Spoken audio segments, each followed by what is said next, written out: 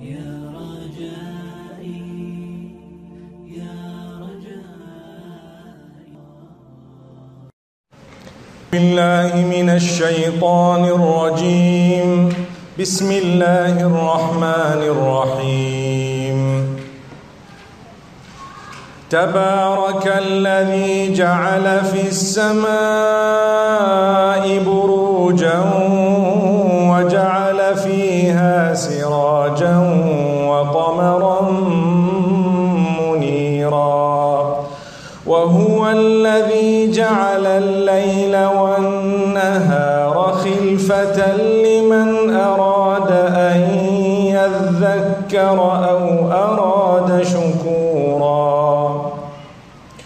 وعباد الرحمن الذين يمشون على الأرض هونا وإذا خاطبهم الجاهلون قالوا سلاما.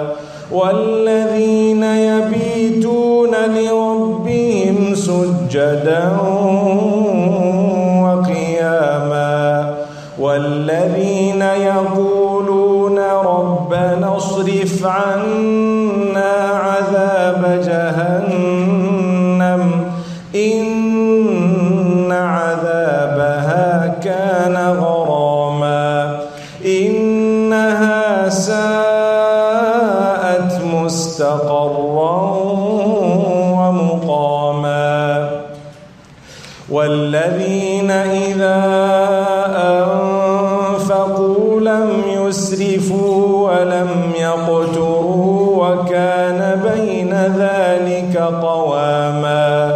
والذين لا يدعون مع الله إلها آخر ولا يقتلون النفس التي حرم الله إلا بالحق ولا يزنون ومن يفعل ذلك يلقى أثاما يضاعف له العذاب يوم القيامة ويخلد فيه مهانا إلا من تاب وآمن وعمل عملا صالحا فأولئك يبدل الله سيئاتهم حسنات وكان الله غفورا رحيما. ومن تاب وعمل صالحا فإنه يتوب إلى الله متابا. والذين لا يشهدون الزور وإذا مروا باللغو مروا كراما. والذين إذا ذكروا بآيات ربهم لم يخروا عليها صما وعميانا. والذين يقولون ربنا هب لنا من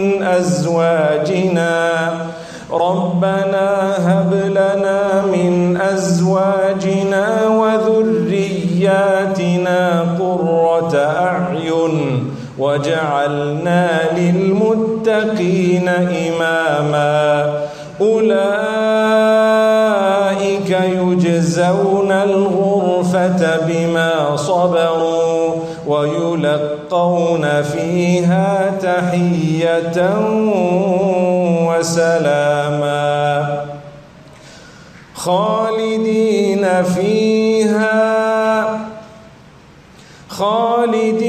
فيها حسنت مستقرا ومقاما. قل ما يعبأ بكم ربي لولا دعاؤكم فقد كذبتم فسوف يكون لزاما. بسم الله الرحمن الرحيم. الحمد لله والصلاة والسلام على رسول الله وعلى آله وأصحابه أجمعين. اللهم صل وسلم وبارك وأنعم على عبدك ورسولك محمد أفضل الخلق وأكرم الرسل. اللهم ارض عن الصحابة أجمعين وارض عنا معهم يا كريم. We commence in the name of Allah subhanahu wa ta'ala. We praise Him, we thank Him upon all conditions. We send complete blessings and salutations upon the best of creation, the most noble of all messengers, Muhammad sallallahu alayhi wa sallam. May Allah subhanahu wa ta'ala bless him, his household, his companions. May Allah subhanahu wa ta'ala bless all those in the chain of the people who brought the goodness to us from that time up to now. May Allah bless them all. If it was not for their effort, we would not have had the goodness today. So it is our duty and responsibility to pray for all of those whom we know, whom we do not know, who have struggled and strived over the generations in order to preserve the beautiful teachings of Allah subhanahu wa ta'ala given to us through Muhammad sallallahu alayhi wa sallam. They learnt it, they put it into practice, and they conveyed it to the next generation in a way that it got to us. Now it is our duty to learn it, to put it into practice, and to convey it to the next generation, so that when we are gone, when they say rahmatullahi alayhim, then definitely we will be included in that. So we ask Allah subhanahu wa ta'ala to bless every one of us too, and to bless our offspring, those to come up to Qiyamah. May Allah keep us steadfast on the deen and make us from among those who can please Him at all times. My brothers, my sisters, honorable dignitaries, and one and all, those who are listening now, those who may listen later on, may Allah subhanahu wa ta'ala indeed grant us the softening of the heart. When a heart is softened, it is ready to accept.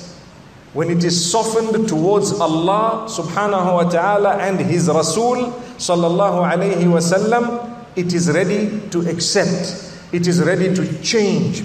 Many of us, myself included, we have some bad habits sometimes.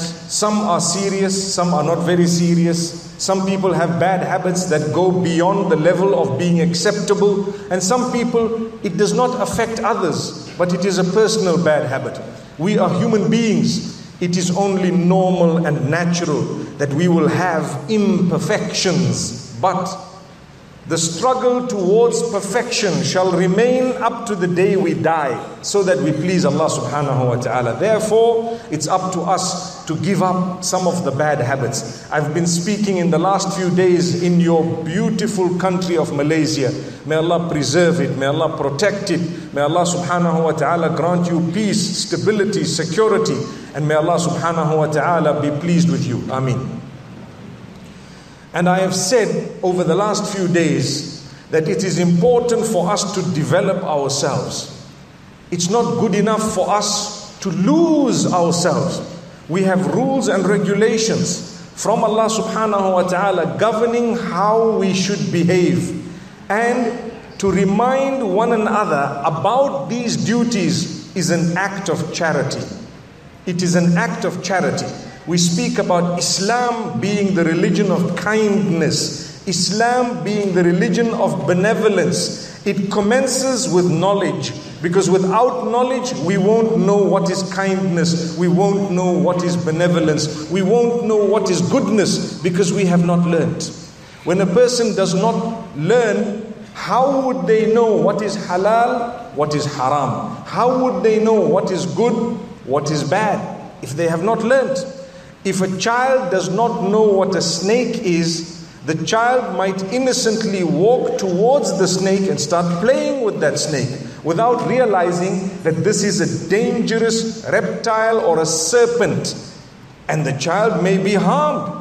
But if the child were to know from a young age that be careful of this particular creature, then the child would be able to cry for help once a snake comes in its presence. That is obviously a tough example. But the reason I gave this example, my brothers and sisters, is to show you that without knowing what is right and wrong, we may fall into that which is wrong. And we may lose the opportunity to engage in what is correct. So this is why in the Arabic language, there is a beautiful saying, عَرَفْتُ الشَّرَّ لِأُوَقِّيهِ وَمَنْ لَمْ يَعْرِفِ الشَّرَّ يَقَعْ فِيهِ. عرفت الشر لأوقيه ومن لم يعرف الشر يقع فيه. I have learned or I have known what evil is so that I can stay away from it. Because the one who does not know what evil is will fall straight into it. Subhanallah. I learned that there is a hole here. This road is not good. You know, when you're driving with your vehicle, mashallah, you have beautiful roads in Kota Kinabalu. I come from Zimbabwe. Our roads are not as grand as yours. When we are driving, we know on this road, at this place, there is a pothole. On this road, the other place, there is a hump. On that road, this place here, the road is actually very bad. You need to slow down and stop. So a person who does not know, what happens to them is they bash straight through these holes and they destroy their motor vehicle. What's the point of buying a beautiful Velfire and you don't know that the road ahead of you is going to destroy your car? May Allah subhanahu wa ta'ala grant us an understanding. So we have the path leading to Jannah. I want Jannah, you want Jannah, and insha'Allah, by the mercy of Allah, we will be in Jannah. Say Ameen. MashaAllah. May Allah make us meet there. You know, when I saw Kota Kinabalu from the air and I landed here, I put it on Instagram, I put it on social media saying, mashallah, beautiful place. You know, it looks a little bit, people say, it looks a little bit like Jannah. And I said, subhanallah, if this is the beauty of the dunya, I'm sure Allah has something much better in store. Because Jannah, Allah describes it. You know what He says? فِيهَا مَا لَا عَيْنٌ رَأَتْ وَلَا أُذُنٌ سَمِعَتْ وَلَا خَطَرَ عَلَى قَلْبِ بَشَرٍ. And in the Quran, Allah says, لَهُمْ مَا يَشَاءُونَ فِيهَا وَلَدَيْنَا مَزِيدٌ. We have for you in paradise anything that they would wish. Which means it is actually in third person. For them is whatever they wish in Jannah. And we have something extra, more than what they wish. Imagine if Allah subhanahu wa ta'ala tells you, what do you want? And you have your list. You draw your whole list of things. And after that He says, anything else? So you think and you draw another list and you give it to Him.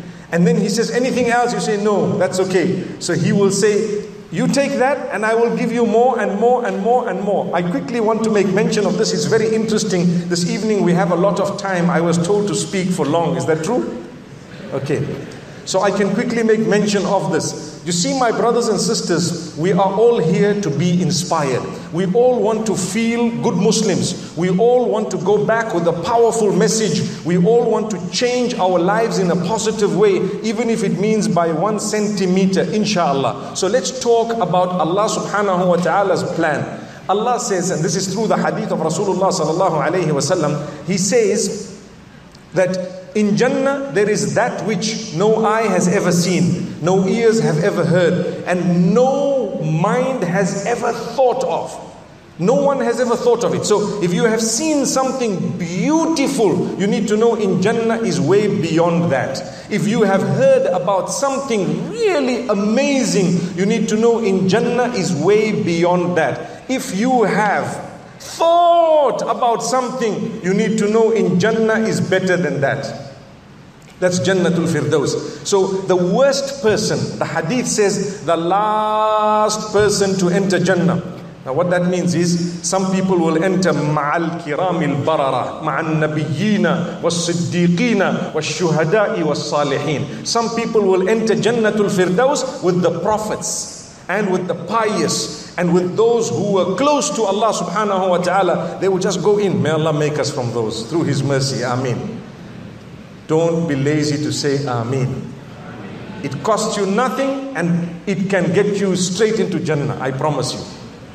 So, my brothers and sisters, some will go to Jannah very quickly. Some, they will go a little bit later. Some, they will have to pay for their bad deeds in Jahannam, in hellfire first. When they are clean, then they will have to go to Jannatul Firdaus. So the last one to get out of Jahannam and to go into Jannah, there is a beautiful narration which makes mention of when he comes out, he is so happy.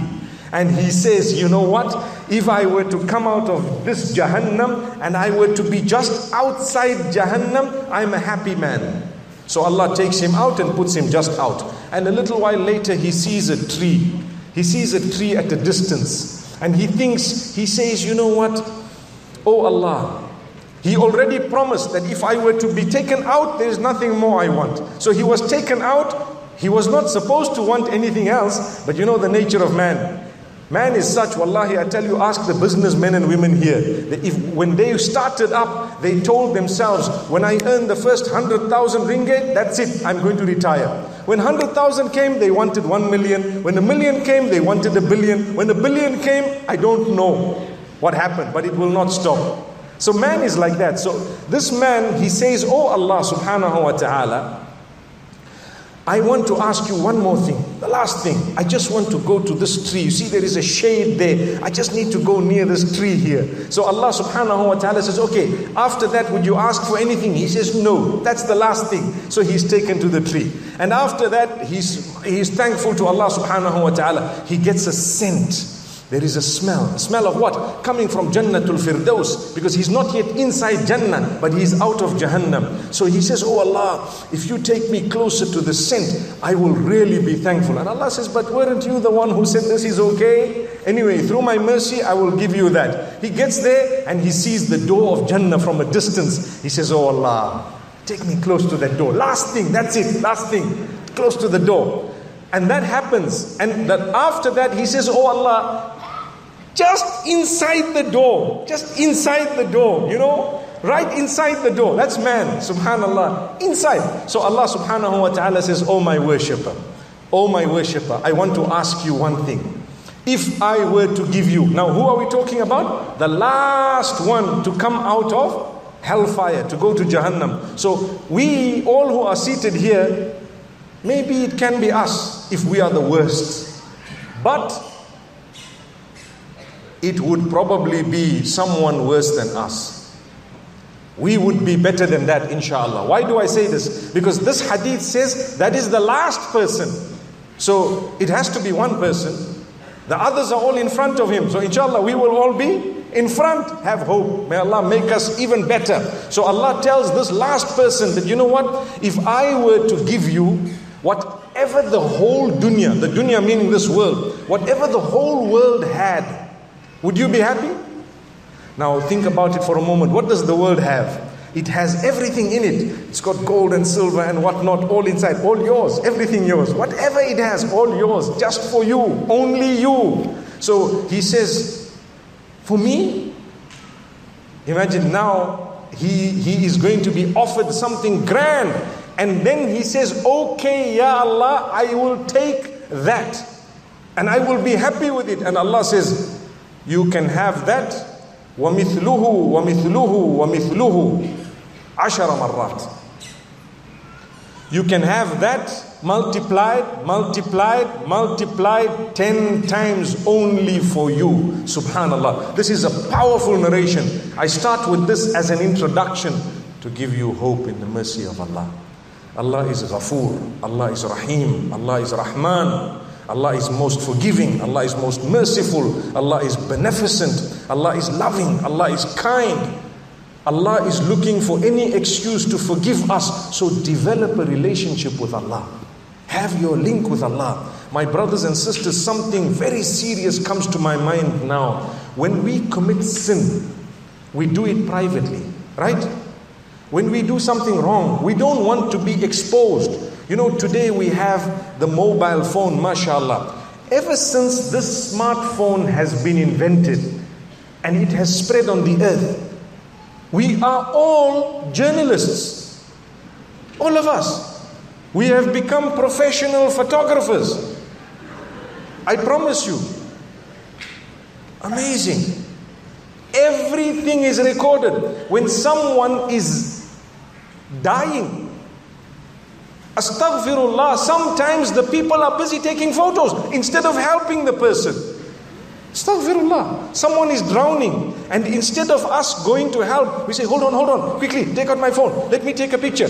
Yeah. And when later on you sell that to the newspaper, I saw it, I recorded when he died. What? You recorded when he died. Where is your mind? Throw your phone and dive in to help, man. May Allah subhanahu wa ta'ala give us good guidance. Because Islam is a religion of kindness, benevolence. We are not selfish. Don't think of your own little 5 minutes of fame. No, it is 5 minutes of fame. After that it will be something else. Think about a life. You save a life. Allah subhanahu wa ta'ala says, وَمَنْ أَحْيَاهَا فَكَأَنَّمَا أَحْيَا النَّاسَ جَمِيعًا. Whoever saves a single life is equivalent to the one or similar to the one, or it is as though they have saved humanity at large. So let us work towards that. It is absolutely important for us to realize the value of this. So I was saying, we've all become journalists, and this is something shocking. With Allah subhanahu wa ta'ala, He has promised us goodness. And He has promised us that if you do good, I will give you Jannatul Firdaus. Like I said earlier, Allah is Rahman, Allah is Rahim, Allah is most forgiving, Allah is most merciful. Have a good perception of Allah, because He says in a Hadith Qudsi. Hadith Qudsi means the Prophet sallallahu alaihi wasallam is saying that Allah subhanahu wa ta'ala has said, أَنَا عِنْدَ ظَنِّ عَبْدِي بِي. I will treat every one of my worshippers according to the manner in which they perceive me. In simple English, I will treat everyone how they think I will treat them. So if you think Allah did not forgive me, who knows? That is an insult to Allah. Maybe He won't forgive you. You know, shaitan, when a person commits a sin, shaitan, he does two things. The first thing he does not want you to do tawbah. He does not want you to repent. That's the first thing he does. And if he fails and you repent, the second thing is he makes you think that repentance is not accepted. These are two plans of Allah. Guess which one is worse? Subhanallah.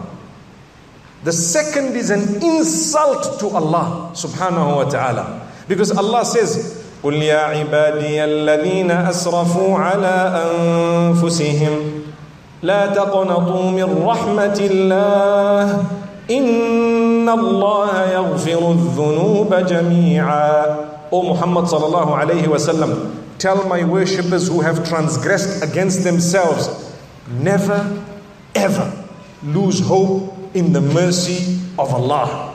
He forgives all your sins. That's what the verse says. So if Allah is saying never ever lose hope in my mercy, and you are losing hope in His mercy, you are insulting Him. He is telling you, I am forgiving. You say, no, I don't think you are forgiving. What? How can you talk to Allah like that? How can you think about Allah like that? So I want to correct the perception of every one of us. Remember, Allah is forgiving. No matter what you've done, He will forgive you. When you make tawbah, you need to feel with the change within yourself that, oh Allah, I have asked you for forgiveness. I admitted my sin. I regretted it. I sought forgiveness. I promised not to do it again. Those 4 conditions. Now, Ya Allah, I am convinced, I am forgiven. It's forgotten and it's in the past. I will not let it bog me down. If you want to repeat the istighfar, seeking of forgiveness, it's important to repeat every day so many times in a good way. But don't think Allah did not forgive you. No, that's a plot of the devil. It's a plot of shaitan. So the sins that are committed by a person, shaitan tries his best. Shaitan tries his best to make us lose hope in the mercy of Allah subhanahu wa ta'ala. This is something we need to be very, very careful of. Don't ever lose hope in the mercy of Allah subhanahu wa ta'ala. So Allah subhanahu wa ta'ala has told us in so many different words in the Quran and in the Sunnah of Rasulullah sallallahu alayhi wa sallam that indeed if you want to achieve the mercy of Allah, you need to be merciful. You need to be merciful. لا يرحم الله من لا يرحم الناس. Allah subhanahu wa ta'ala does not have mercy upon he or she who is merciless to the rest of mankind. You don't have mercy to mankind? Allah says, I will not have mercy upon you. So remember this. Today there are people who misinterpret Islam. They want to harm everyone. Any small thing, they want to create a problem. No. Remember, do not create problems, for indeed you are answerable to Allah subhanahu wa ta'ala. And in the same way you are answerable to Allah, the others are also answerable to Allah. If a person is committing a sin, you can guide them in a beautiful way. You cannot go and start punching them up and start saying, right, because I saw you in the nightclub, come here, I'm going to whip you. You cannot do that. You can guide them, my brother, my sister, I saw you in the nightclub. That's not a good thing. If they are clever, they will tell you, well, what were you doing in the nightclub? Subhanallah. That's a good question. One day there was a man and he came to this gathering and he was telling everyone that, I went to this wedding of these people. The people were naked. The women were like this. There was big music blasting like it was a nightclub. And there was smoke screens. And the groom came in a helicopter. And the bride came in a Porsche. And this happened. And there was so much alcohol. And it was haram things happening. And what. So someone said, Uncle, what were you doing there? He was very fast. Some people are very quick to think. He said, well, I went there to gather information to tell you. That's why I went there. If I didn't go there, who was going to inform you about all of this?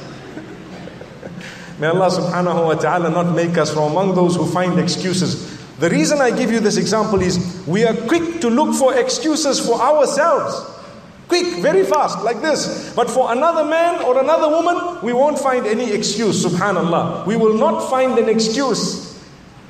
So let us learn, if you want to be saved, this is the plan of Allah. Man satara musliman satarahu Allahu fi dunya wal ukhra.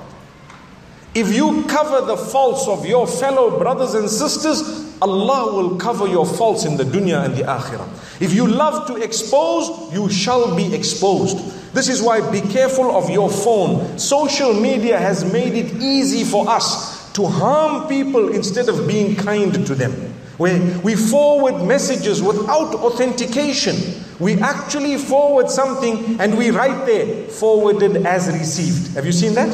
Forwarded as received. As though that is an indemnity in front of the angels or in front of Allah subhanahu wa ta'ala, that if I put forwarded as received, I can bash any brother or sister or anyone and I can say what I like and claim, no, I was only forwarding it. Wallahi, go back to the Quran in Surah An-Nur. Allah subhanahu wa ta'ala says you don't do that. You don't spread the tales of immorality.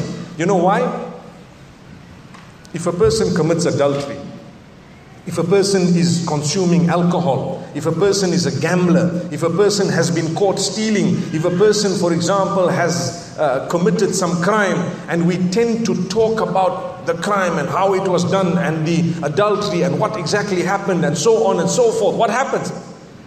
In people's minds, when too many of these stories start spreading, their morals, the level of their moral drops automatically. Because they start thinking, well, everyone is doing this. Who am I? I'm just one. I'm a figure. Everyone is doing this, so it's okay. Let me do it. So this is why we are taught to be careful what you spread, even if it is true. You cannot say things. Do you know the meaning of the word ghibah? Ghibah means backbiting, right? Backbiting actually means, in fact, the Sahaba radiallahu anhum, they asked Muhammad sallallahu alayhi wa sallam, He says, do you know what is ghiba? Atadruna mal ghiba. Do you know what is ghiba? They said, Allah and His Messenger know best. He said, dhikruka akhaka bima yakrah. To mention about your brother or your sister that which, had they been present, they would have not liked it. To mention behind their back that which is true, not false, it's true.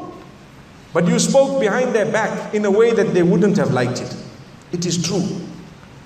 So the Sahaba radiallahu anhum asked him, what if it is really true? You know, some people say, when they are backbiting and someone says, don't backbite, the excuse they use, they say, no, I'm telling you the truth. Telling me the truth, well then that is backbiting. That is exactly what backbiting is. The Prophet ﷺ says, إِن كَانَ فِيهِ مَا تَقُولُ فَقَدْ اغْتَبْتَ.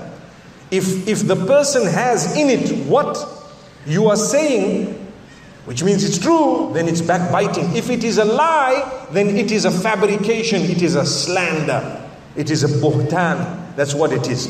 So if you go back to Surah An-Nur, Allah subhanahu wa ta'ala says, لولا إذ سمعتموه قلتم ما يكون لنا أن نتكلم بهذا سبحانك هذا بهتان عظيم. The true believers are those whom, when they hear a dirty story about someone else, they say, we should not be talking about this, this is a lie, leave it. That's the first response of a true believer. Today, the world has changed. When you hear something, you know what people say? Ooh, I wouldn't put it past anyone. That's what they say. I wouldn't put it past anyone. Why don't you have a good feeling so that when you have the rumors spread against you, other people will defend you. They will say, you know what? I don't think that this person could have had this because they are not worth doing that. For example, Abu Ayyub al-Ansari radiallahu anhu, at the time of Rasulullah sallallahu alayhi wasallam, he stood up to defend Aisha radiallahu anha. They were accusing her. They were spreading rumor about her, saying that she was immoral. Astaghfirullah. Allah cleared her name in the Quran, and Allah makes mention of people like Abu Ayyub al-Ansari by saying, لولا إذ سمعتموه ظن المؤمنون والمؤمنات بأنفسهم خيرا وقالوا هذا إثم مبين. Subhanallah. Ifkun mubin. Ifk actually means a lie, a fabrication. So this verse means, had you as believers, subhanallah, had you as believers, when you heard the tale or the accusation, thought good by comparing it with yourselves and saying, if we cannot do it, she definitely did not do it. So Abu Ayyub al-Ansari radiallahu anhu, when the wife said, did you hear what they are saying? Did you hear what they are saying about Aisha? Immediately he said, look, would you ever do something like that? She said, no, I would never do it. He said, well, Aisha is purer than you. Done. The story is closed.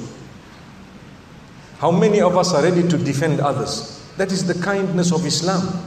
Learn to speak good about people. Learn to say good about people behind their backs.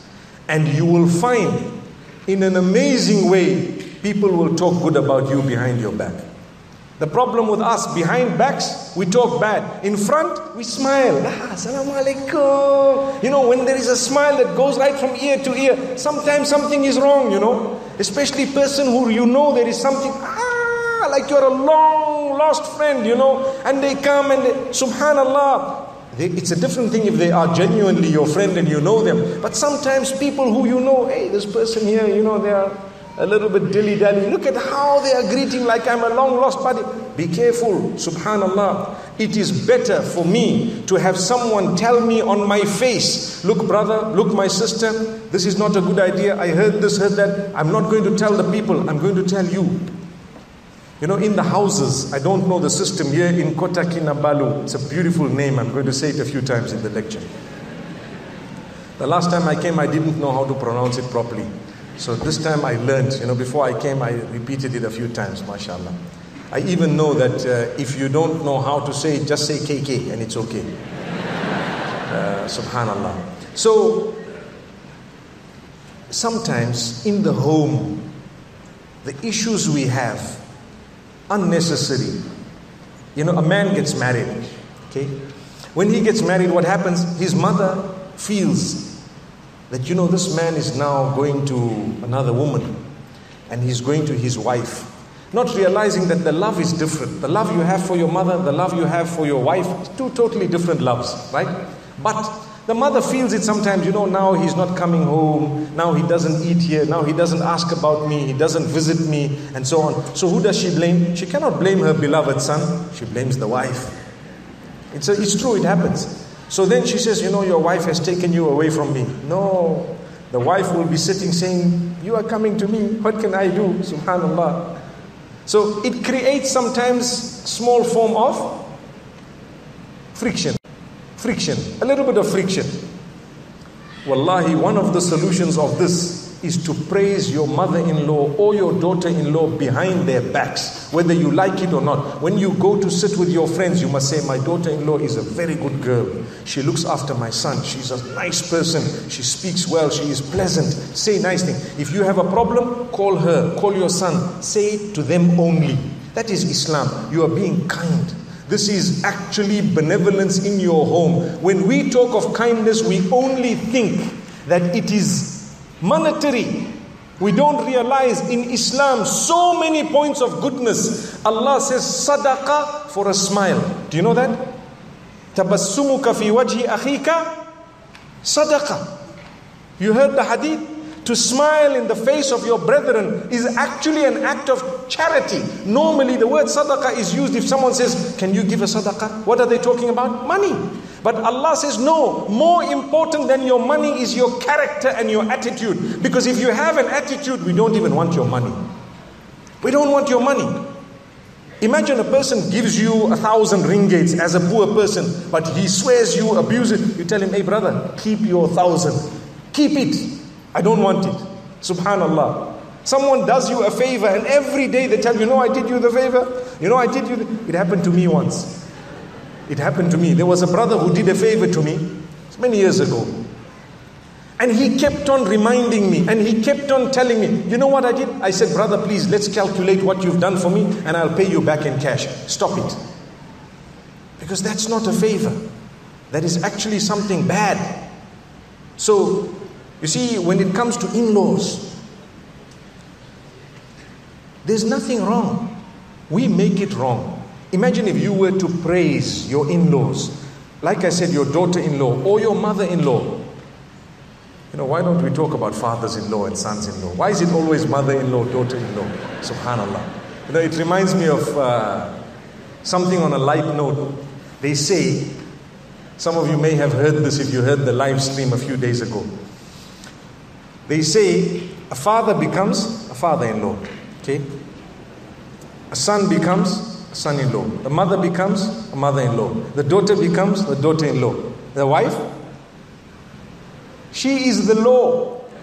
That's the thing. May Allah subhanahu wa ta'ala grant us ease. That's why they use the word law. Have you ever thought of it? What is it to do with law in marriage? What is it?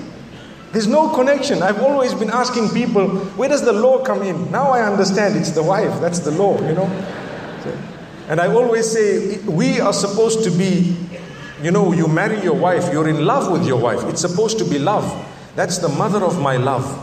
That's the father of my love. So she is my mother in love. He is my father in love. Why do we say law? It's supposed to be mother in love. So inshallah from now, we will say that's my mother in love. Subhanallah. May Allah increase our love. Say Ameen. May Allah subhanahu wa ta'ala grant us harmony in our homes. Why am I saying all of this? Because charity begins at home. That's why I'm saying this.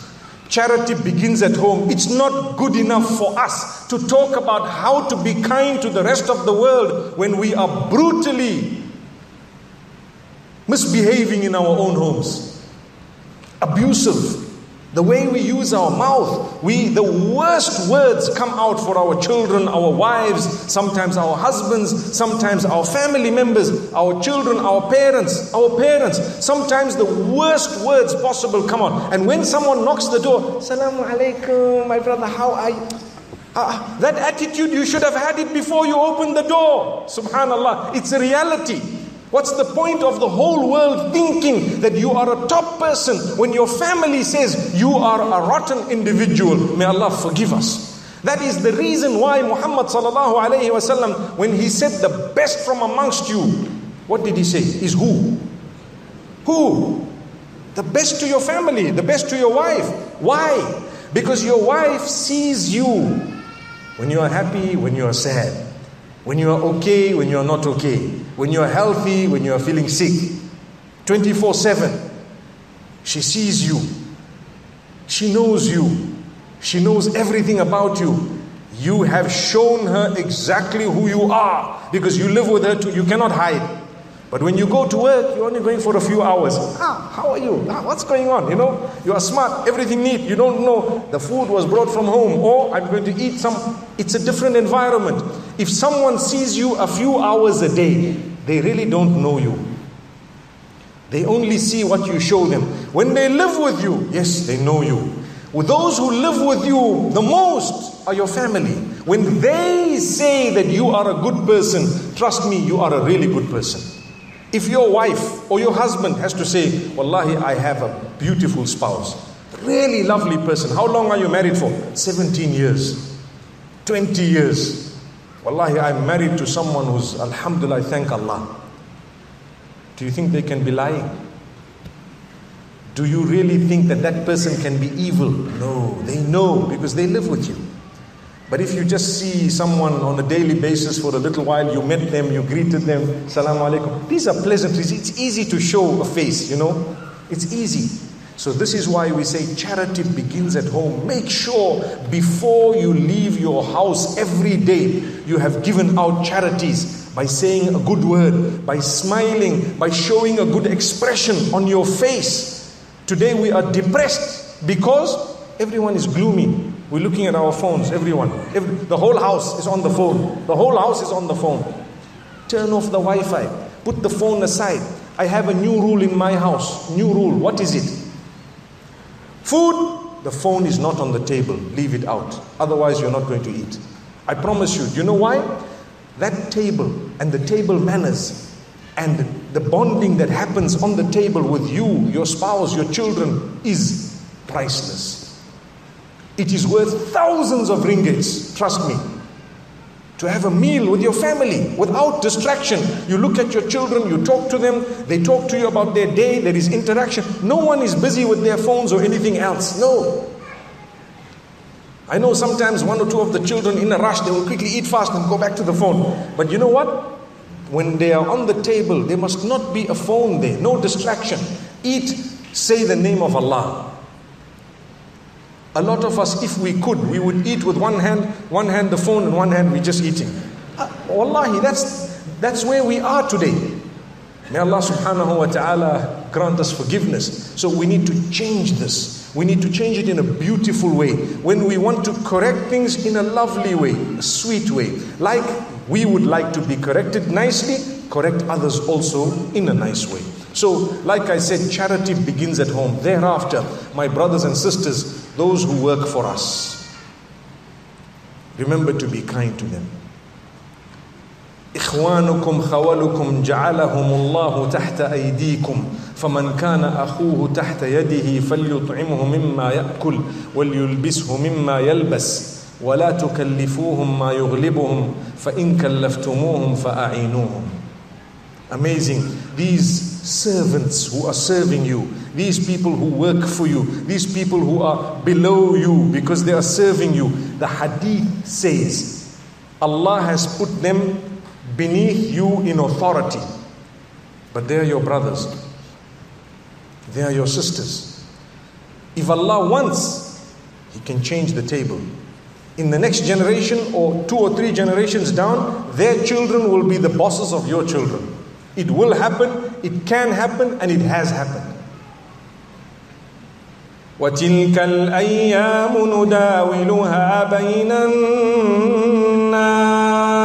The days, Allah says, we rotate them around for the people. The one who is ruling will be the ruled, and vice versa. Over generations, things have to change. The rich become poor, the poor become rich. Allah says, that's my plan on earth. It will not remain the same. People will get a chance for everything, but it's a matter of generations. It's up to Allah. Therefore, treat people with respect. I have known of people who were cobblers before for a nation, and they became rulers, subhanallah, later on. It's amazing. So be careful. When you treat someone well, the day he gets a big position, you know what happens? He will treat you well. It was all to do with respect. You were good. That's it. The same applies to wealth. When you have wealth, Allah says, we will rotate it. You will not remain wealthy forever. So therefore, be kind. When you have, give. So that when you don't have, you shall be given. And it's not like we are waiting for handouts. But what we mean is, people will acknowledge there is kindness. The best person is he who has authority, he who has wealth, and he who has the best character and conduct. After Iman and Taqwa. That's the best person. When you see a man, you know he is powerful, and you know he is wealthy, and he's calm, and he greets you, and he smiles, and he reaches out to you, and he's not arrogant. That is the best person. You know, the hadith says the people going into Jannah. The Prophet ﷺ was asked the question, what are the characters and features of those who will enter Jannah? He said two things. Taqwallahi wa husnul khuluqi. Two reasons that people will go into Jannah. Consciousness of Allah and good character. One narration says that with your good character and conduct, you can reach the level of the pious and those who are close to Allah subhanahu wa ta'ala because of your character and conduct. That's why I've always repeated, my brothers and sisters, the pious who are really close to Allah, their character shines. It shines. They are wonderful people, beautiful, pleasant to talk to. They respect. It is a sign of closeness to Allah. When you are close to Allah, you are softened. You're not hard. You're not harsh. If someone comes to you and they are harsh, they are not close to Allah. That's just hypocrisy. That's just a show. It's not closeness to Allah. Closeness to Allah is depicted by being kind to people. It's the mercy of Allah. فَبِمَا رَحْمَةٍ مِّنَ اللَّهِ لِنْتَ لَهُمْ. Indeed, O Muhammad sallallahu alayhi wa sallam, it is solely by the mercy of Allah that you are lenient. You are lenient towards the people around you. The rest of the verse, Allah says, وَلَوْ كُنْتَ فَظًّا غَلِيظَ الْقَلْبِ لَانفَضُّوا مِنْ حَوْلِكَ. If you were hard-hearted and harsh, they would have dispersed from around you. No one would want to listen to you because of your hard-heartedness, your harshness. It shows us that the characteristics of a true believer: calm, lenient, benevolent, kind at all times. That is a sign of piety. Sometimes we have people who read Salah 5 times a day in the first saf. Sometimes you have a female, maybe a sister, reading a lot of Quran. And you know, she reads Quran, the children are watching, everyone is watching. Perhaps she may be on a very high level according to her, because she's doing her salat, she's reading her Quran, she dresses appropriately, everything else. Same applies to a man. Sometimes, you know, you see him outwardly very pious, but if their character is not up to standard, they are not pious. They are not pious. That's why ask yourself, how's my character? A sign of the acceptance of your deeds is that it shows in your character and your conduct. The two go hand to hand. When someone is hard and harsh, wallahi, they are not close to Allah subhanahu wa ta'ala. They cannot be. And this is why Some people are surprised. They say, but I know this man reads a lot of salah. Okay, he has a temper. Okay, he swears now and again. Okay, he does this and that. No. All that salah, the reward of it is going to go to someone else. The hadith says, Atadruna manil muflis. Do you know who is a bankrupt person? So the companion said, yes, it is a person who doesn't have the coins, dirham and dinar. The Prophet ﷺ says, no, that's not the bankruptcy that I am referring to. But a bankrupt person is he or she who will come on the day of judgment with a lot of good deeds. A lot of good deeds. Oh, how are they bankrupt? But they cheated this one, they backbit this one, they deceived this one, they abused that one, they ate the wealth of that one. So their good deeds will be paid as a payment to all of those people, because the currency in the akhirah is known as deeds. The currency in Malaysia is known as a ringgit. I cannot bring a Zimbabwe dollar and use it here. It won't work. The same way I cannot go and take my US dollars and say, oh Allah, I'll pay you 90,000, it's fine, give it to him. I'm so sorry. There is nothing like that. It's your deeds. That's the only thing you go with. So you pay in that currency. How many salat do you have? Give us 20,000 salah of yours. You have to owe it to this man because you harmed him. How much zakat did you give? Okay, give us X amount of your zakat. You have to owe it to this sister because you harmed her. You went for Hajj. We need the reward of that Hajj because you ate the wealth of this person. That's the akhirah. That is the justice system of Allah subhanahu wa ta'ala. Be careful of the system, because on that day Allah says, يَوْمَ لَا يَنْفَعُ مَالٌ وَلَا بَنُونَ إِلَّا مَنْ أَتَى اللَّهَ بِقَلْبٍ سَلِيمٍ. That day when your wealth and your children will not avail you. They won't help you in any way. The only thing that will help you is a heart that is pure and clean. That will help you. So my brothers and sisters, clean your heart. Keep it pure. Rid it of jealousy, hatred, envy. All that, throw it away. It's not for us. We are believers. We are worried about our Jannah. We cannot afford to have a dirty heart. We have to have a clean heart. Good. We have to try our best to be kind to the people. Reach out to one another. Have a good feeling for people.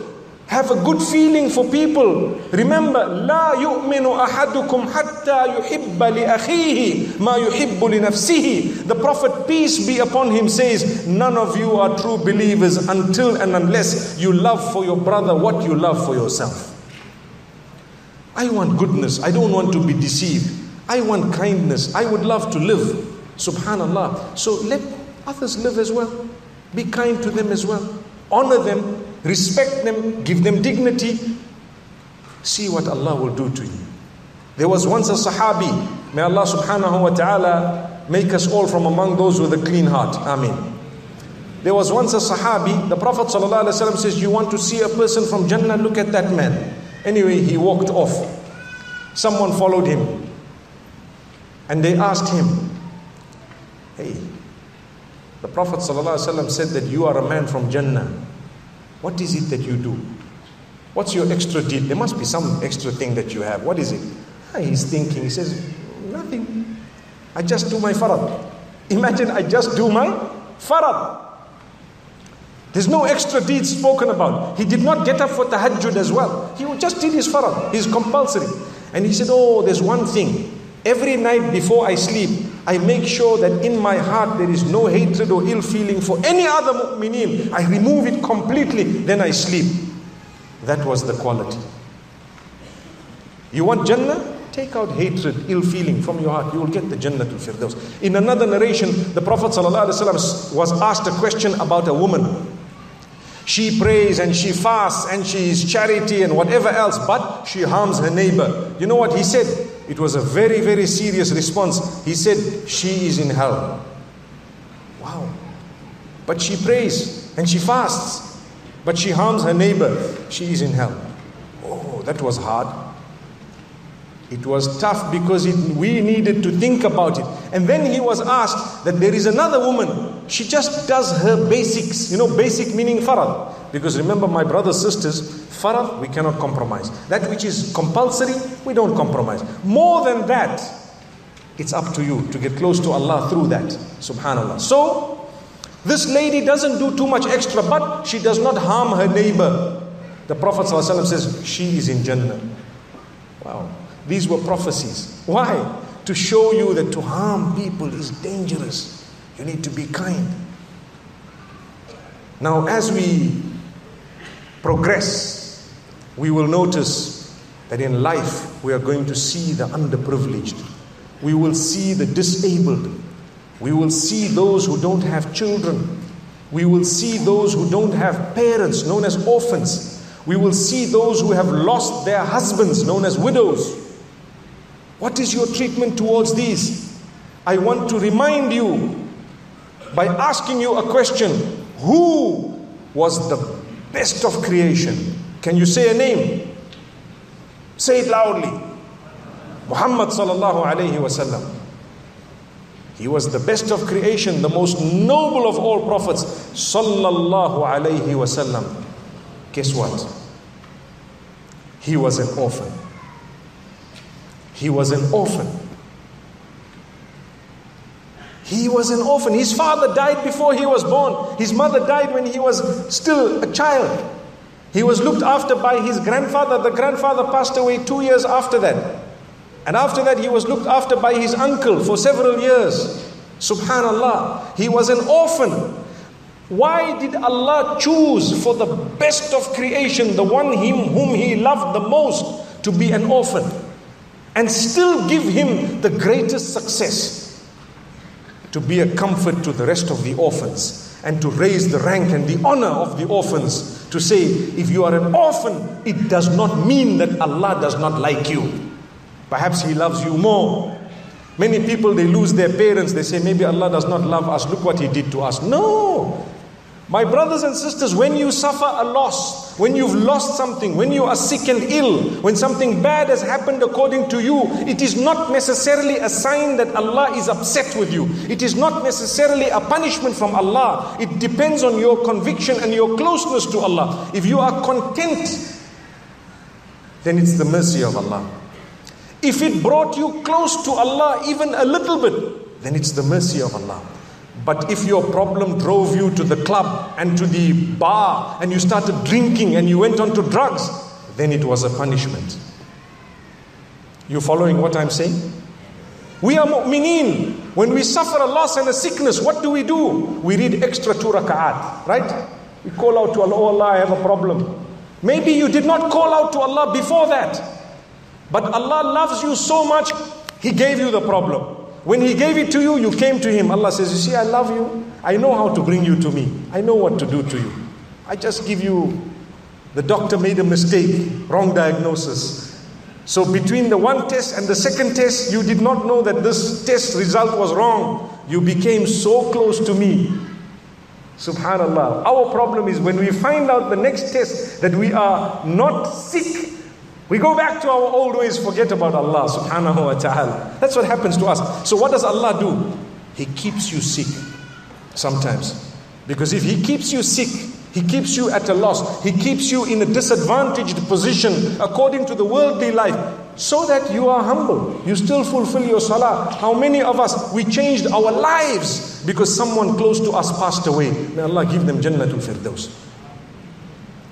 How many of us, we became close to Allah after that? That was a mercy of Allah. Allah loves you. Don't think of it as bad. So I was saying the Prophet ﷺ was an orphan. Hence, he says very clearly that when you take care of an orphan, you will be resurrected with me. With me. What's the common point? Why me? Why did he say, Ana wa kafilul yatimi kahataini fil jannah? Why did he say, myself and the one who takes care of an orphan shall be like these 2 fingers in Jannah? Why did he show these 2 fingers together? Because he was an orphan himself. The rank he has, if you took care of someone who was an orphan, it means you have taken care of someone who has been through similar situation to Muhammad sallallahu alayhi wa sallam. You have honored this particular child. You've given them opportunities. Many a time in our lives, when you see an orphan, people stay far. And this orphan is now wasted. No education, no proper upbringing, no nothing. What happens? They are on the street. Change that. You have to go out, reach out to an orphan. In Islam, we honor that orphan. You know what the hadith says? When you stroke, when you caress the head of an orphan, your sins are forgiven. Subhanallah. How come so much of importance? I tell you, Muhammad sallallahu alaihi wasallam was an orphan. Show kindness. Be compassionate. Subhanallah. When someone passes away, you need to make dua for them. You need to seek that Allah subhanahu wa ta'ala, from Allah, that Allah gives them Jannatul Firdaus, no matter who they were. Rahmatullahi alayhim, rahimahullah. May Allah grant them mercy. May Allah have mercy on them. And it is only normal and natural that if they were closer to you, you might cry. It's normal. It's okay. Crying is very good. To be honest with you, crying is a way to deal with your emotions. And it actually helps you sometimes. I'm not saying crying for nothing. No reason. You know, sometimes food is burnt, you start crying. No. Relax. Don't worry about that. We don't cry for small reasons. You know, they say there was a man and he was getting married to someone. And he was a very soft person. So they say, his friends told him, you know, you are too soft. You are too soft. We are really fearful of what's going to happen to you after you marry, you know. There's going to be absolute control. So he said, oh, so what's the solution? The solution is, they said the first day when you get married, we will leave a cat in your room. And a big batten behind the curtain. So as you enter this room and your wife is there, when the cat comes out, you beat that cat. So anyway, he came out and the cat came out and his bride is there. And his bride knew from her friends, this guy is too soft. You are so fortunate. You are so lucky, you know. So as the cat came, this man started hitting and he was really serious. Anyway, the cat ran away. There was one narration that I stated many years ago that the cat died, but now we will be a little bit more merciful. Let's say it didn't die, okay? So after that, she was worried. This man is so energetic, he's ruthless, he's brutal. Now when he says things, she listens quickly because she knows there's going to be a problem. So, for example, he says, you know what? You'd better get my tea ready. Otherwise, so she doesn't want to hear otherwise what? She quickly says, okay. She quickly do this. Make the water hot or else. Oh, she quickly ran away. According to her, that means there's going to be drama, isn't it? So it happened a few times. Then she met her friends. She said, you know, you guys were predicting wrong. This guy is actually brutal. You know, this is what happened. They said, no. Call his bluff. No, call the bluff. So the next day, when he says, I want my breakfast to be ready here by 8 o'clock. You better make my breakfast or else. So she says, or else what? He got a shock. He looked at her, he says, or else I will make it. May Allah subhanahu wa ta'ala bless us. May Allah grant us ease. It's the softness of the heart. Your predominant nature always shows. It always shows. Some people, they are soft at heart. They are kind at heart. That's predominant. It's prevalent. It will show always. Some people are ruthless. No matter how hard they try to be sweet, it always shows. We need to work hard. If you have a bad habit, like I said right at the beginning of this talk, when you have a bad habit, ask Allah to help you. And work hard to eradicate it. Without working hard, it's not just going to go away on its own. You have to work very hard. So anyway, my brothers and sisters, the Prophet ﷺ had a son. His name was Ibrahim. And what happened is something very strange. Also, Allah wanted to show us something. Muhammad ﷺ lost a child. How did he lose the child?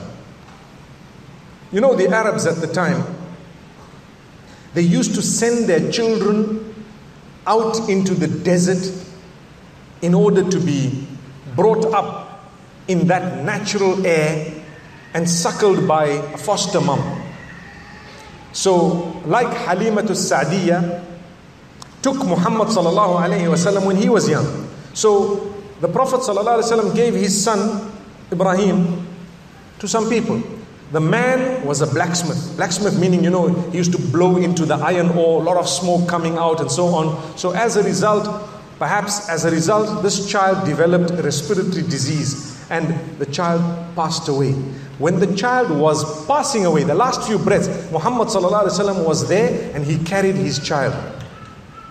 And the child was suffocating and passed away. So tears rolled down the eyes of Rasulullah sallallahu alaihi wasallam. Tears rolled down his eyes, meaning his cheeks. So the Sahaba radiallahu anhum were surprised because you talk of taqdeer. Taqdeer means good and bad fate is from Allah. You need to be strong.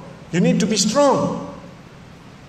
But my brothers and sisters, the Prophet sallallahu alaihi wasallam himself shed tears. They looked at him, "Oh Messenger, you are crying." He says, إِنَّمَا هِيَ رَحْمَةٌ جَعَلَهَا اللَّهُ فِي عِبَادِهِ الرُّحَمَاءِ. He says these tears are actually mercy that Allah has placed in His slaves who have mercy. If you have mercy, you will cry. So when you see things, when someone passes away, I was saying that was the point, that you cry.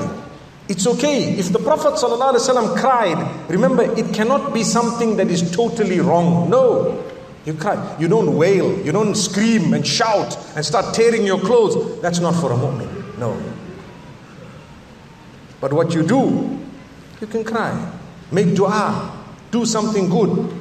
Try and help the deceased through the ways that were taught by Rasulullah sallallahu alaihi wasallam. And inshallah you will see, it will give you comfort too. When a woman loses her husband, she's known as a widow.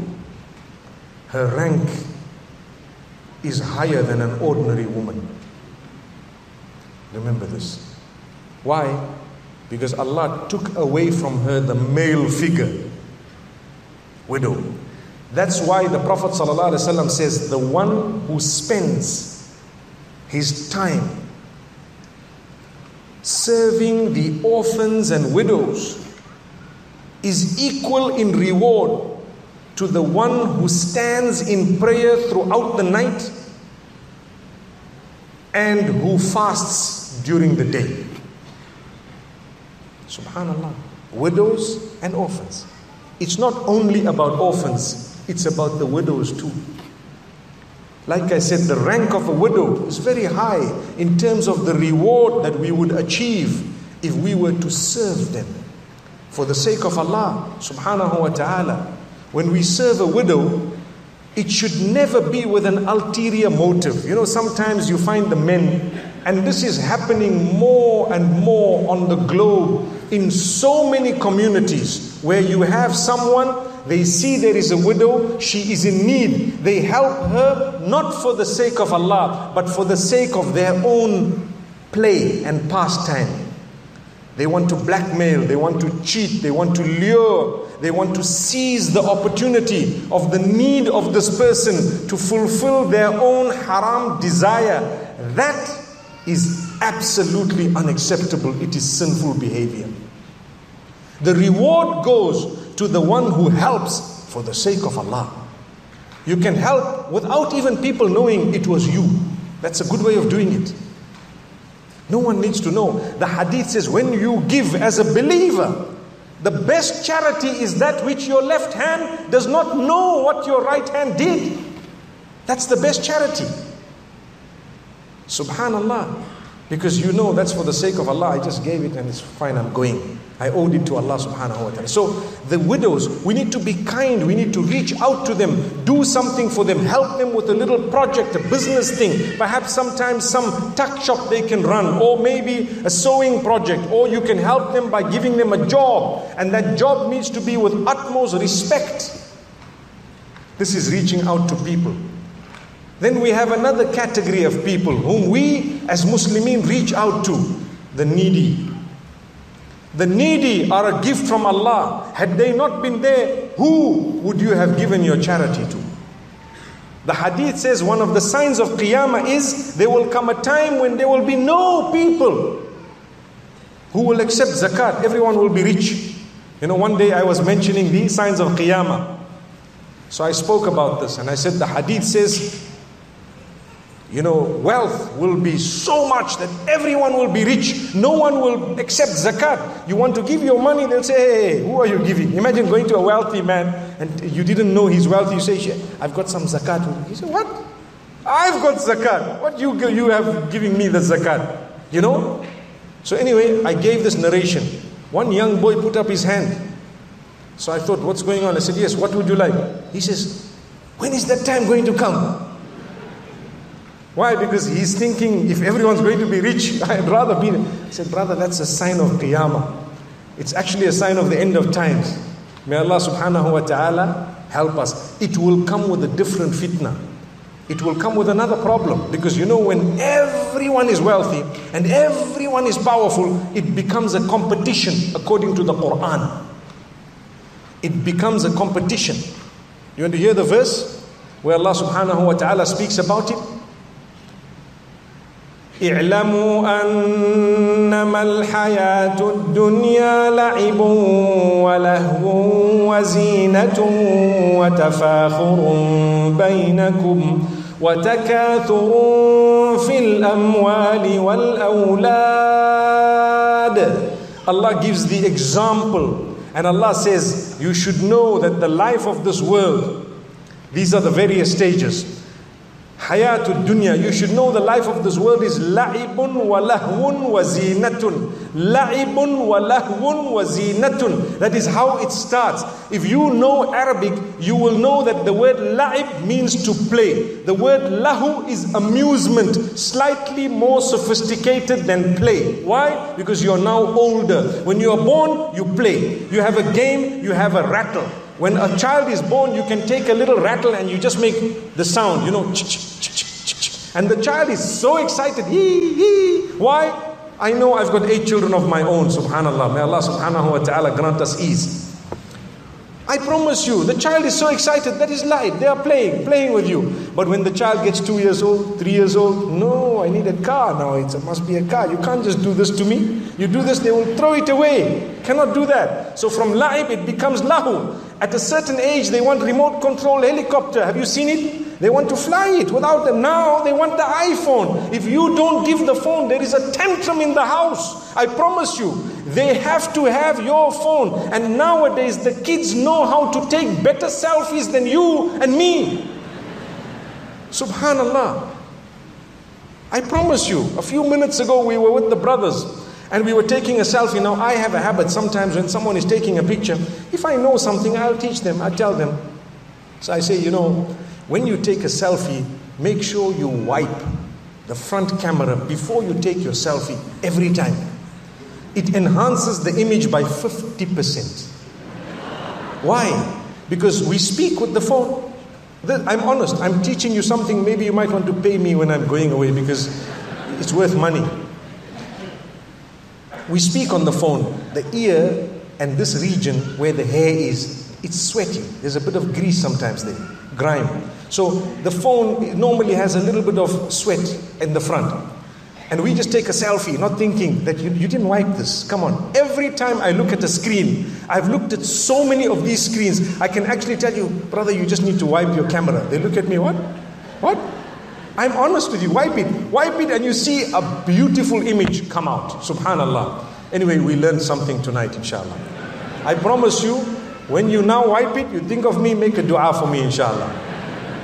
So you wipe the front camera and then you take the picture. The kids already know this, subhanallah. They know about a selfie stick because they are short and small. They have the phone ready, and it's done. And I promise you, that is lahu. It is la'ibun and then it goes to lahu. They want to play with your phone. They want, make sure they know the code. They know that this is your code. That's what it is. If it's your finger, they say, no, put the finger. Put the finger. Subhanallah, put your finger. Well, now you have kids mode. But then they know that this is not what you do. These are the children. The point I'm raising for you is to show you that when Allah spoke about it in the Quran, Allah says the stages of life. It starts off with lahib, it goes to lahu. Now it's lahu up to what age?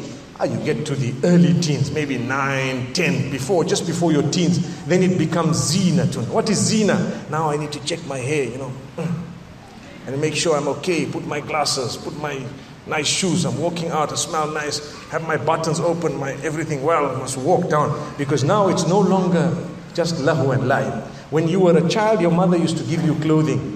As you grew older, you were worried about toys and things. Now you're a little bit older, you're worried, hey, mom says, wear this. No, I'm not wearing that. You can give it away. I want to wear this and this and this, If it doesn't say boss here, I'm not going to wear it. So it becomes zina. You become a person up to the time you get married. And even slightly beyond, it's all about zinatun, beautification. We are beautifying ourselves. We are beautifying, making sure that everything is prim and prop. We want to draw the attention of those around us. May Allah subhanahu wa ta'ala make it in a good way and not in a bad way. So zinatun. After that, what happens? You get your job. You now graduate from school, you get your job. Tafakhur. Tafakhurun baynakum. Tafakhur.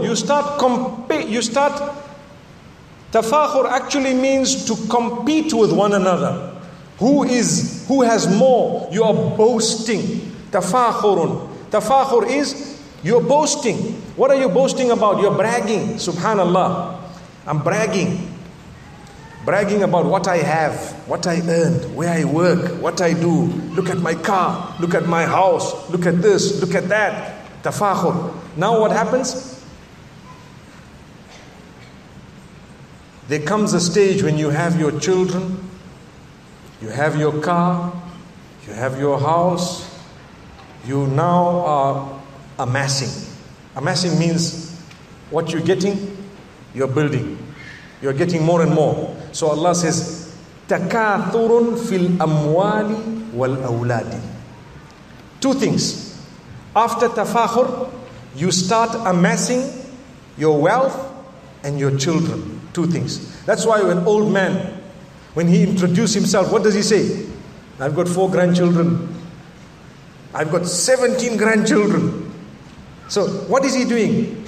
He won't stop there. He will tell you 3 are doctors, 4 are lawyers, 2 are politicians, 1 is a CEO of that company. What is he doing to you? He's just tafakhur. He's just, he is talking about his wealth and his children. That's it. Allah subhanahu wa ta'ala tells us, you see, all of this here, there comes a stage when a person has so much of wealth, so much of children, it becomes a competition with one another. That's what it is. Because the words used in the Quran are actually referring to that which happens to more than one. When someone says, when we use the term to argue, you argue with more than one, so we say khasama. Khasama. We argued, it's more than one. It's not just khasm. Khasm is one person. But khasama is when there are more than one person. When you say taqabala, you're talking of 2 people. So that's why Allah says tafakhara. Notice it's the same weight in the Arabic language, those who know the language. But let me not make it too complicated for you because it will become boring. Rather, I tell you that there comes a stage when we compete with each other. Without realizing we're going closer to the grave now. We're going closer to the grave. There comes a time when people become ugly because they have too much. Absolutely too much. You know what Allah subhanahu wa ta'ala says? Allah subhanahu wa ta'ala says, had I given everyone wealth, men would have been fighting each other and they would have actually sought the blood of one another. If everyone was wealthy, there would have been chaos on earth. But Allah subhanahu wa ta'ala says some are wealthy, some are not. Some are in need and so on and so forth. This is why when everyone will have wealth, it will be a sign of the end. It will be a sign of the end. May Allah subhanahu wa ta'ala grant us ease. So whatever wealth you have, learn to give. When you give, your name is written next to it. For as long as you have not given that wealth, your name is not written next to it. Did you know that? When you've given it, used it, spent it, and it's no longer with you, your name was written next to it. This man earned it, this man spent it. Done. The circle is closed. But if you have earned it and you have not spent it, it's not written next to your name. Because if you die there and then without spending it, whose name is written next to it? Someone else. The heirs. Your heirs will take it. Your children's name, someone else's name will be written next to it, not yours. Because you didn't spend it. When you spent it, the circle was completed. When you did not spend it, the circle was not completed. Before it was completed, someone else's name was written next to it. They used it, they spent it. And you know what happens? When you leave too much of wealth, the chances are the children fight for that particular wealth. And that's why the Prophet ﷺ says, the best wealth that you can spend is that which you earned with your own perspiration. Its value in your eyes is very different from that which you just got without sweat. Although it's good, the hadith of Sa'd ibn Abi Waqqas radiallahu anhu, he was a wealthy person, and when he was on his deathbed, he says, "Oh messenger, I have lots of wealth and I only have one daughter. So can't I give all my wealth for charity?" The Prophet ﷺ said, "No." He said, "Okay, so then can I give 2/3 to charity?" He said, "No." He said, "Can I give half to charity?" He said, "No." So then can I give 1/3 to charity? He says, "Ath-thuluth wa-thuluthu kathir." He says, you give 1/3 and not more than 1/3. 1/3 is enough. From that, we actually have a ruling in Islam that states that a man is not allowed to bequeath more than 1/3. At least 2/3 needs to go to his heirs. Subhanallah, it's amazing. These are rules of Islam. May Allah subhanahu wa ta'ala help us be people who are charitable and who reach out to others through our kindness in character and conduct as well as our wealth. When we give, you know how much it grows? It grows so much. Allah says, مَثَلُ الَّذِينَ يُنْفِقُونَ أَمْوَالَهُمْ فِي سَبِيلِ اللَّهِ كَمَثَلِ حَبَّةٍ أَنْبَتَتْ 7 سَنَابِلَ فِي كُلِّ سُنبُلَةٍ 100 حَبَّةٍ وَاللَّهُ يُضَاعِفُ لِمَنْ يَشَاءُ. Allah says the example of the one who spends in the cause of Allah is like the example of the corn. Do you know the corn, the ears of corn where they have seeds, so many seeds? It is one seed, the example of a seed that grows so many corns. And on each one you find 100 ambatat 7 sanabil. You will have 7 different corns, and on each one there will be 100 of those seeds. Subhanallah, which means multiply that by 700. You spend in the path of Allah, minimum return 700-fold. You spend it in the dunya, you buy your property, you do this, you invest it, minimum return only Allah knows. But it's not going to be 700 times. Imagine I put in 1 ringgit, I get back 700 ringgits. I put in 700 ringgits, I get back 4,900. Subhanallah. That is amazing. But it requires a believer to understand that. And you know, we have a month of Ramadan. That month of Ramadan is a month of charity. It's a month of giving. It's a month of the Quran. It's a month of generosity. The hadith of the Prophet ﷺ says, the companions are describing him and they say, Kana Rasulullah ﷺ ajwad an-nas. The Prophet ﷺ was the most generous of all people. He used to give. He used to give everything. Whatever he could, he would give it away. And he would make sure that people take and people are okay and people are taken care of. Because he knew, when you give, you get. Allah will provide. So the hadith says, when I say hadith here, I'm talking of the hadith of the Sahaba radiallahu anhum describing Muhammad sallallahu alaihi wasallam. They say, كان أجود الناس. He was the most generous of people. وكان أجود ما يكون في رمضان حين يلقاه جبريل فيدارسه القرآن. Subhanallah. And in a narration it says, كان أجود من الريح المرسلة. The meaning of which is, he was the most generous in Ramadan. When Jibreel alayhi salam used to come to him and they used to read the Quran to one another. He was very generous. So the Quran alone, when you recite it, it makes you generous. It makes you closer to Allah. What is the sign of being close to Allah? I said it earlier. It is that you become closer to the creatures made by the same Allah. What's the link between you and I? Whoever made me, made you. Whoever made me, made you. That's why you are my brother, you are my sister in humanity. I need to reach out to you. If you are making a mistake, if I'm making a mistake, we would expect each other to correct in a beautiful way, because we are part of one broad family known as human beings. When you share one mother, one father, you are siblings.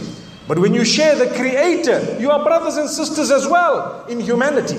Even if you're not a Muslim, you are still my brother and sister in humanity. We reach out to them, we are kind to them. If they are not kind to us, that does not mean we must not be kind to them. We still should be kind. The Prophet ﷺ was kind to those who harmed him. He made a dua for those who came to war with him. He prayed for those who made his blood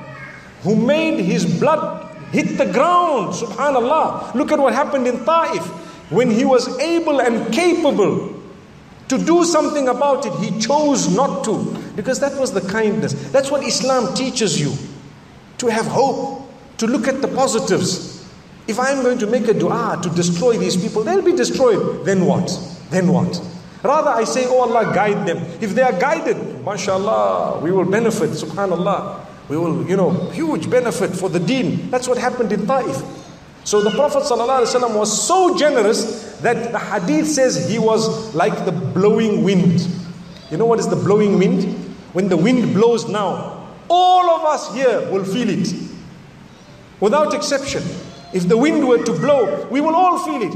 And did it decrease it in any way? No, we all felt it. So the Prophet ﷺ's generosity was such that everyone felt it. And definitely that was not solely monetary. It was also character, conduct. Kana khuluquhu al-Quran. His character was the Quran. My brothers and sisters, I've spoken for a long time. 1 hour and 25 minutes. Do you realize that? MashaAllah. One of the longer speeches, maybe not the longest, but it's very long. I can't recall the last time I came here. Perhaps it was a little bit shorter.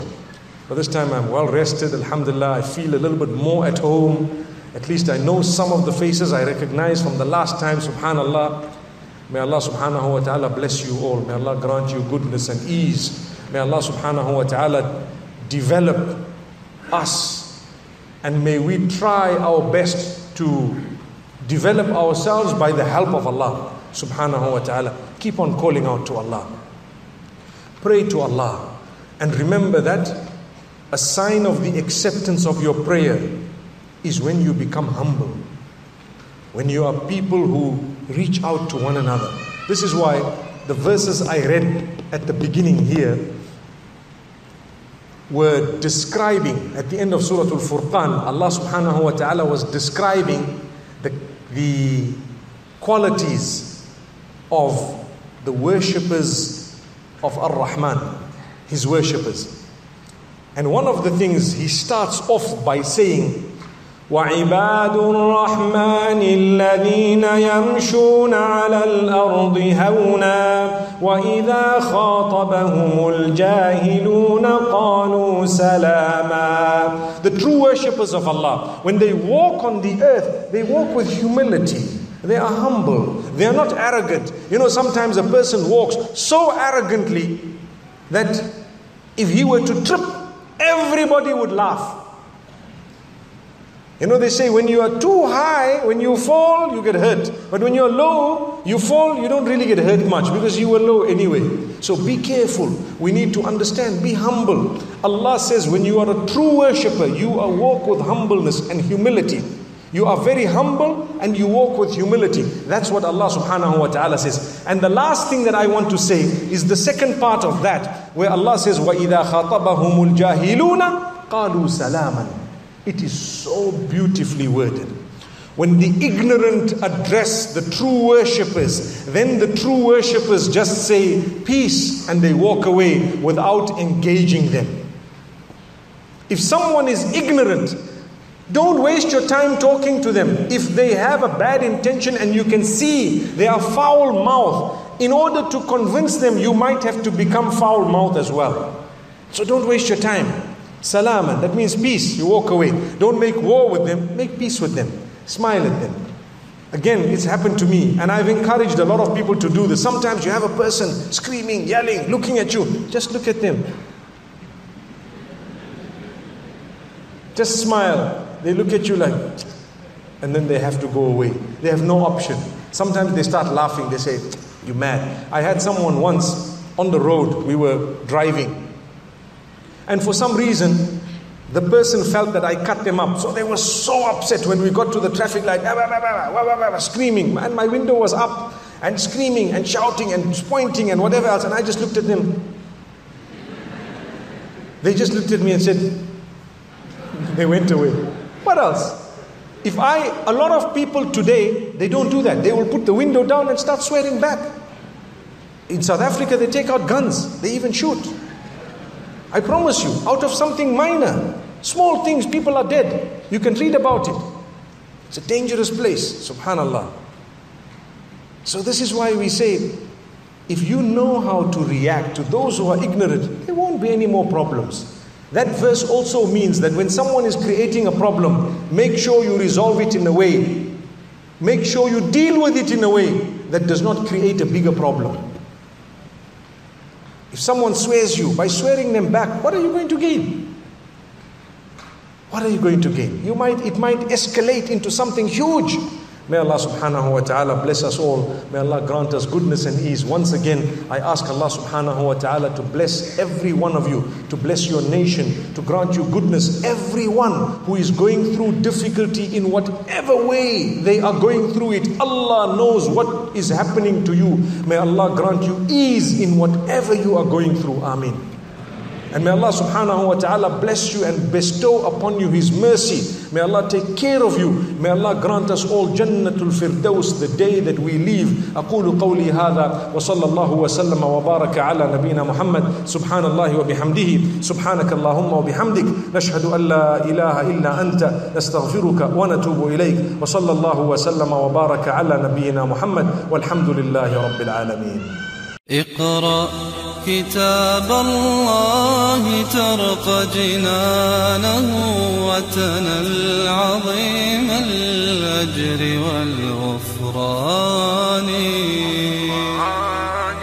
رتله روي القلب من نفحاته كالماء يروي لهفة العطشان